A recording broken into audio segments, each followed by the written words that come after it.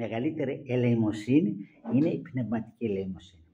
Αυτό δεν σημαίνει ότι απορρίπτει την ηλική, αν μπορείς και υλικά να τον βοηθήσεις.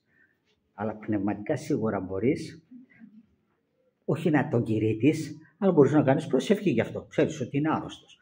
Ξέρεις ότι χώρισε με τη γυναίκα του. Ξέρεις ότι είναι μαλωμένος με τους συγγενείς του, με τα αδέρφια του. Γονάτισε κάτω και ζήτα από το Θεό. Θεέ μου, φώτισέ τους, ελέησέ τους. Όλοι μπορούμε κάτι να κάνουμε. Ένα άρρωστο δεν μπορούμε να πάμε και να το κρατήσουμε λίγη συντροφιά. Μόνος του είναι. Σε απόγνωση. Τον εγκατέλειψαν τα παιδιά του, οι συγγενείς του. Δεν μπορείς να πας. Μπορείς. Δεν μπορείς τον άλλο τον πολύτεχνο. Να τον βοηθήσει λίγο και με 5 παιδιά, 6 παιδιά, 10 παιδιά. Δώσει χείρα βοηθείας. Εκεί μπορείς. Όλοι κάτι μπορούμε να κάνουμε. Αλλά πρέπει να αγαπούμε και το Θεό και το πλησιόν.